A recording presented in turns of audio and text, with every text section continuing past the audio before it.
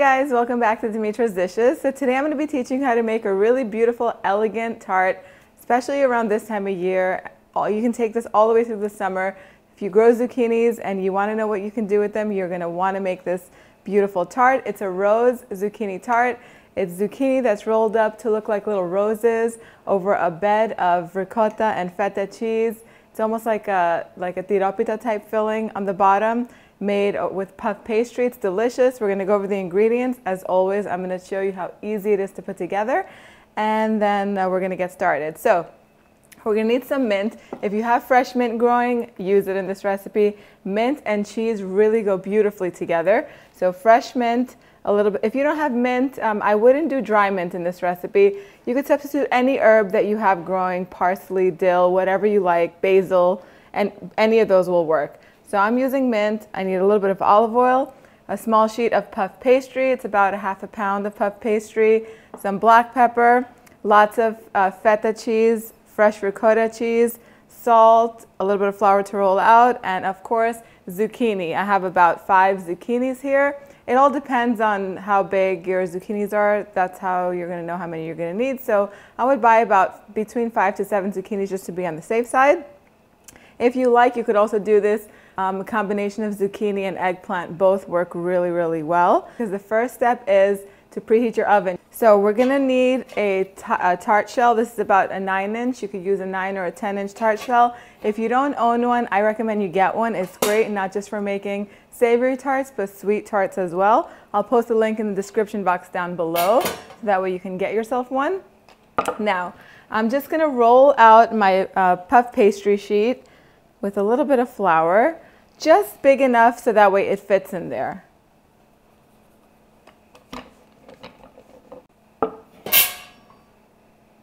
This should be good enough. So I'm just going to take my tart pan, put it in the center.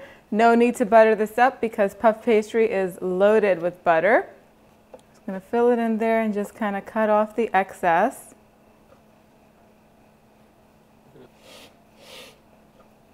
And it does shrink up a little bit, but we're going to use these strips to fill in the sides. I use a little bit too much flour, use a little less, and it'll be much easier to work with. If it's a little bit sticky, it'll stick to the pan a little better than this.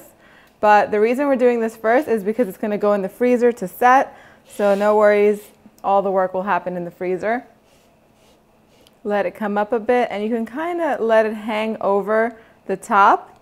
That might keep it from falling down in the freezer. In the freezer, it might shrink up a little bit, but once it comes out, you could just press it back into shape. I'm going to pop this in the freezer until I work on the rest of the steps of making this tart. All right, so now you're going to need 2 things. You're going to need a big pan. I like to use a cast iron pan. I use it in many recipes if you've been watching.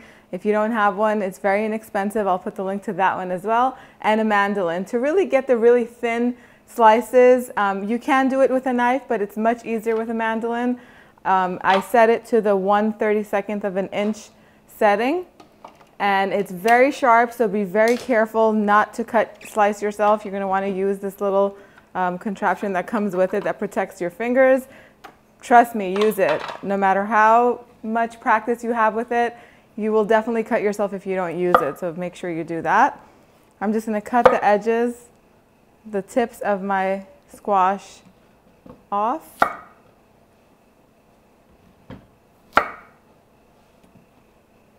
My pan is nice and hot. I have the heat setting set to very low because what I love about cast iron pans is that they retain the heat evenly throughout, so you don't have to worry about not cooking evenly on all sides. It gets evenly hot all around, and you don't even need a high temperature.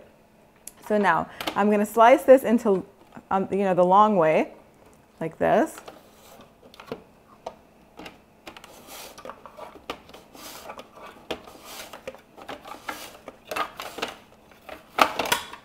So you're looking for really, really thin slices, so that way we're going to slightly cook them, so that way they roll up really nice and easily. I'm going to continue slicing these, and then we'll cook them. So now I'm just going to increase my heat underneath my pan a little bit. I have all my slices ready. I'm going to put a tiny bit of olive oil on here.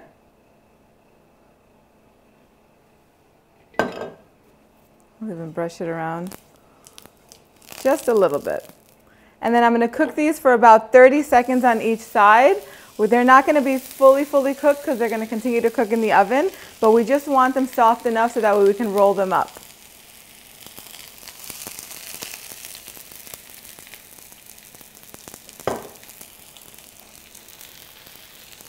And you can season them at this point with a little bit of salt.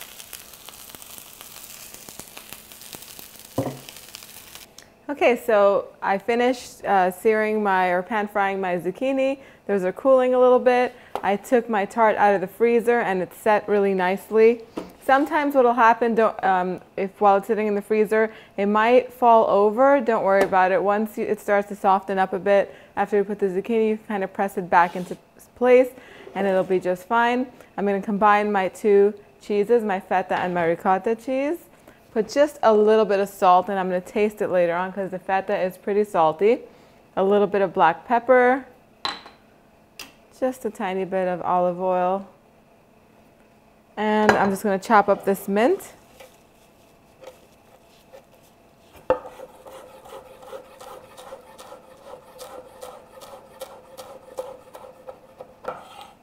And put that in there.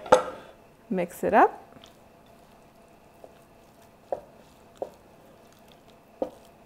And the best thing about cooking is taste testing. Taste it and see if it needs a little more seasoning. Very fresh. Doesn't need any more salt because the feta cheese is pretty salty. I'll put all of my cheese mixture right onto my puff pastry and just spread it out. Now, if you didn't want to put cheese underneath and you had pesto, you can make a really nice bed of pesto on the bottom. That will be beautiful also. Now, this is done. Now we're going to take our zucchini slices and we're just going to roll them up into these little like rose shapes. What you do, you want to take one piece at a time and you just roll like that. Okay.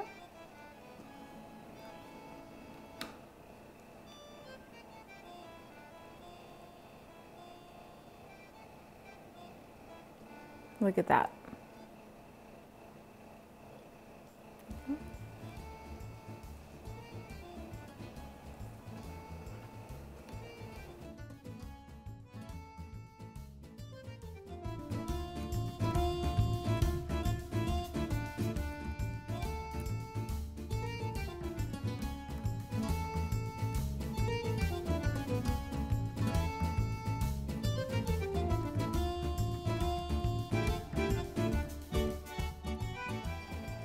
Okay, so now the oven is preheated to 400 degrees Fahrenheit, and that's the reason why you didn't see me already pre-bake the pie crust. Usually when you're making a tart or a pie like this, the bottom crust gets pre-baked, and that's just another added step that we're gonna skip, and that's because we're starting the oven off on a higher temperature.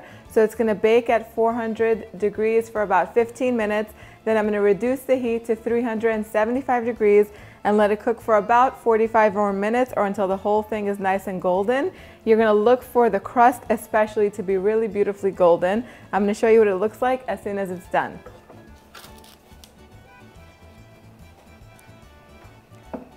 Okay, so this is what it looks like when it comes out of the oven. You want the crust all around to be this beautiful golden brown.